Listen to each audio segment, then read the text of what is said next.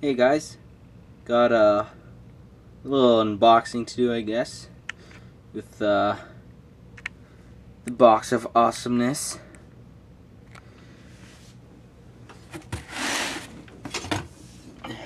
I had this is 5/30 seconds or 3/30 seconds or something like that. But I had 3/16 piece that was about 36 inches long that I got cut. This is whatever 3/30 seconds. It doesn't say, got cut off. So I got my steel cut, 1095. That's all that's left. This is my box of awesomeness. There's a few, like, this is just what it starts out as. This is a bushcraft knife, just general purpose, nice big handle, so you got good control of your blade. Got two of these. These are spoken for already. Here's the other one. This is all done with a plasma cutter. And just take an angle grinder to that, or just yeah, best probably be an angle grinder. I'll have to dig that choil out a little bit right there. It's supposed to be a choil. So I got two of those. And then I got some little neck knives. These came out pretty good.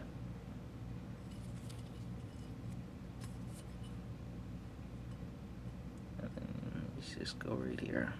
I got two of these.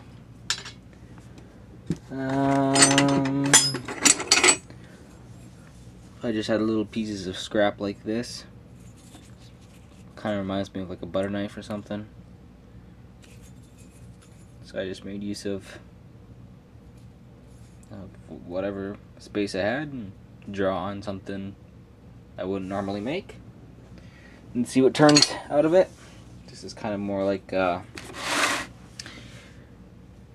don't know, a filleting knife, I guess you can call it.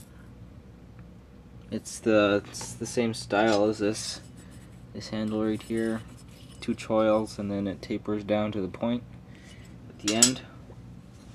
It's just harder to see the choils because not really cut out the greatest, but it's a lot easier than using an angle grinder or something like that. So this one's pretty cool. I like this one. That one's gonna turn out pretty nice, I believe. This one's gonna be Hidden Tang.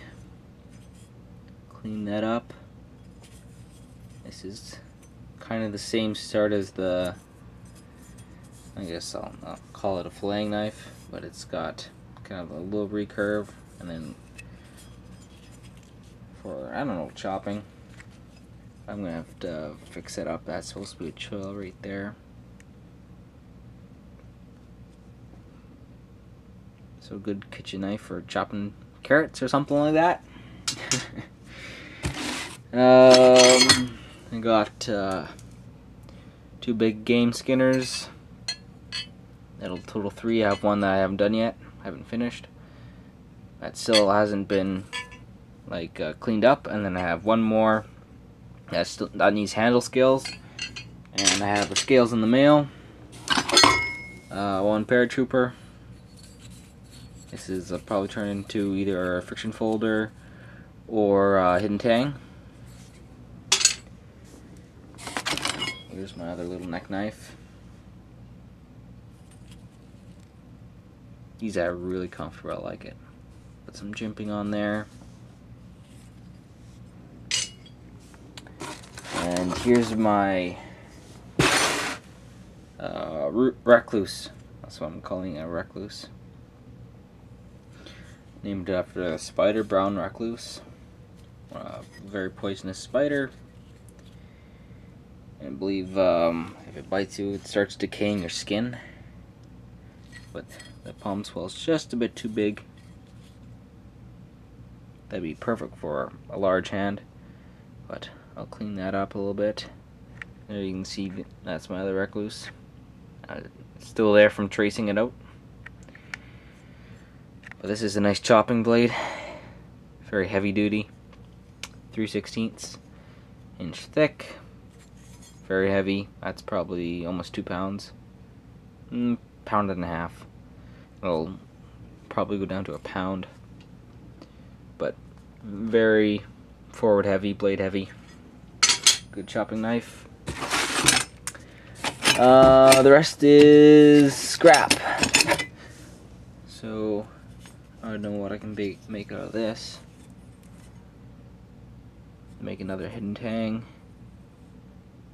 Just do a nice EDC blade. Just trace that out and hidden tang it. Chop it off, like right there. Make a hidden tang out of that one.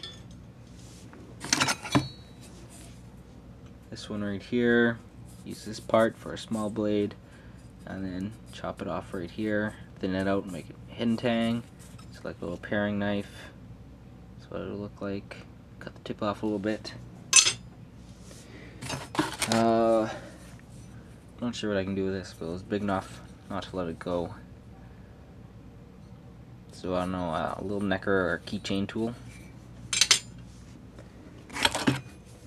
Another little keychain neck knife. Something. No, it's 3/16. Just pieces of scrap that I don't want to waste. It might sit around for a little while, but if a brainstorm comes to me, might think of something to do with it. A little paring knife style, hidden blank, or hidden tang. Turn it into a blank. And same thing with this one. So that's my box of awesomeness. It's a lot of work, especially because I don't work like 100% of the time. I should be working on it. Even if I do have spare time, I have other hobbies and stuff I like to do as well. But this one will look good. You can see where my mark was. This is all done with the plasma cutter. So yeah, just have to clean up a little bit. These will look good. These ones turn out pretty good. Big game skinners. I'd like to do some bone scales on this one, or at least one of these.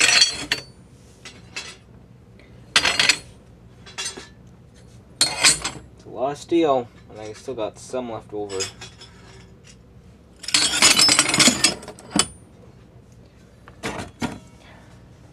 I always leave some left over just in case I have someone say, I've had a brainstorm, I'd like this knife, can you help me design it a little bit better and put it on steel, put it on paper, and we'll see what it looks like in the end once it's on steel.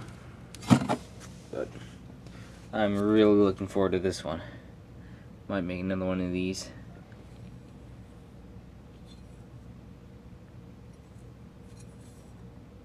It's gonna look sweet. Just one of those things where you quickly draw something up just to fill in space, and it's like, whoa, that actually looks pretty good. And if it feels comfortable without a handle on it, you'll know it'll be a good fit for your hand. So yeah, lots of work ahead of me.